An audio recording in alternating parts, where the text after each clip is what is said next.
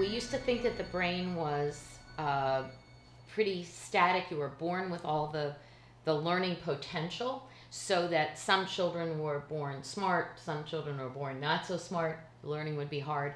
Now we know that every time anyone learns something new, the brain changes, and the brain is a very plastic organ, meaning that it changes very easily.